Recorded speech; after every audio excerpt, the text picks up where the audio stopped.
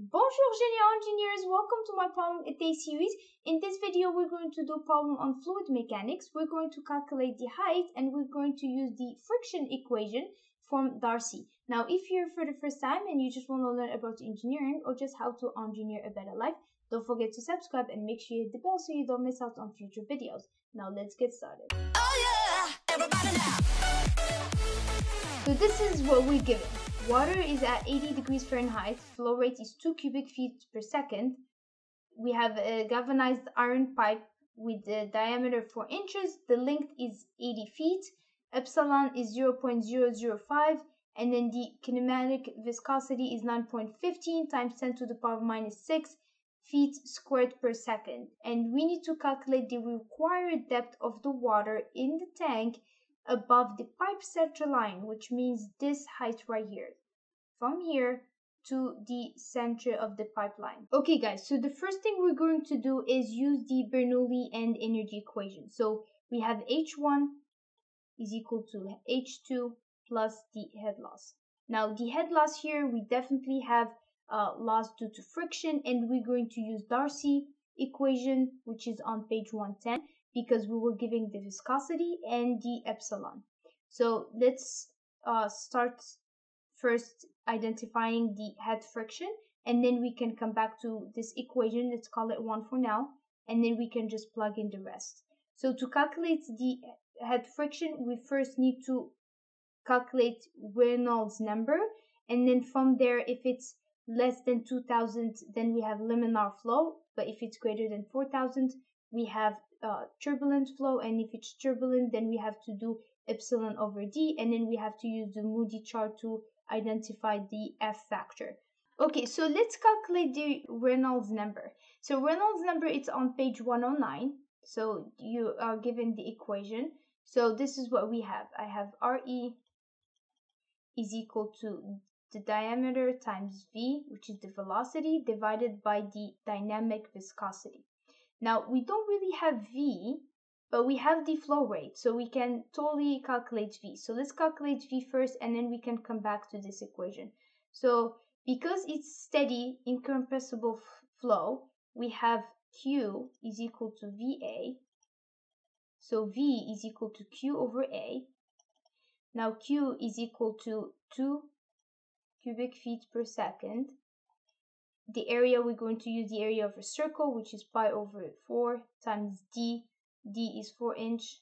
Divide that by 12 to convert it to feet, because we need to have stay consistent with the units. This is squared. So we have pi over 4 d squared. If you plug in this, you'll get 22.92 feet per second. Now after this, now we can go back here and plug in. So I have d is 4 inch, divide that by 12, same thing.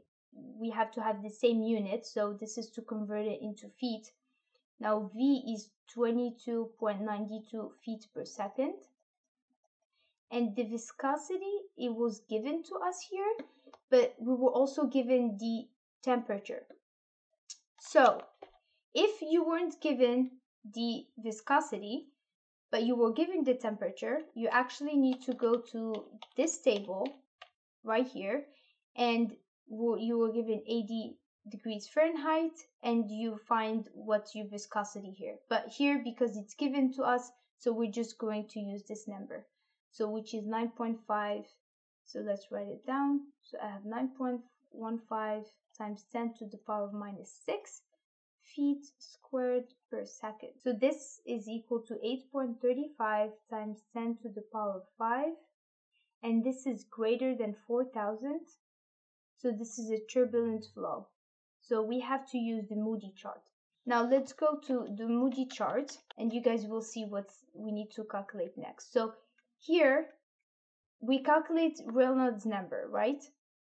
And then here we need to calculate epsilon over d. So for us, so that we can find the friction factor F. So let's calculate that. So I have epsilon over d. Now epsilon is 0.0005. Divide that by 4 inch. Again, you have to always convert to feet. So this is 0.0015. Now, if you go to the Moody chart, we have 8.35 times to the 10 to the power 5, so it's going to be somewhere here. So note, guys, that this is the 8 times 10 to the power 5, not this one. This is 8 10 to the power 4. So this is 1 times 10 to the power 5. This is 2 times 10 to the power 5. A lot of people get confused with this chart. So this is our 8 times 10 to the power 5. So because we got 8 here. So this is 8 times 10 to the power 5. And then we have 0.0015. So that's going to be somewhere here between this number and this number. So if we follow that and then we hit 8, so we're going to get something like 0.022. That's close to here. We found that F, the friction factor, is 0.022. So now let's go back to equation 1 and plug in all the numbers. So we have P1 over gamma plus V1 squared over 2G plus Z1 is equal to P2 over gamma plus V2 squared over 2G plus C2 plus the head friction. And let's write the equation for the head friction. It's on page 110. So I have F times L over D times V squared over 2G. So now we have everything. All we gotta do is plug in the numbers and solve. But let's point out a couple things here. So let's go back to our diagram. So let's call this number 1. Let's call this point here 2. Let's pick this our datum. So if this is our datum, that means Z2 is going to be 0 because we're starting right there. We're not moving anywhere. And that's going to be Z1. So this is Z1. This is what we're trying to solve for. Now at the surface, at the water surface, we always have V is 0 and the pressure is 0 because it's just stagnant. So those are zeros. Now at 2 here, again, it's at the surface, my pressure is 0. Now V2, we already calculated, which is 22.92. So the rest, all we need to do is just plug in. So this is, we said this is 0. We're trying to look for this. This is 0. P2 is 0. Z2 is 0 because that's our datum.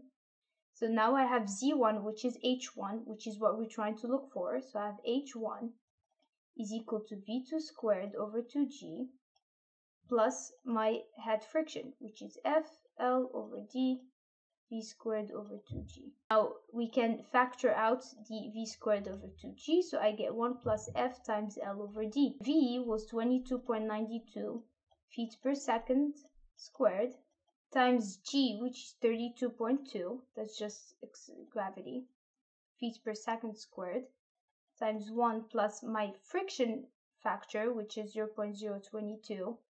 My length was 80 feet, and divide that by 4 inch divided by 12. Don't forget to convert. If you plug in this, you'll get an answer of 51.23 feet. And that's going to be answer C.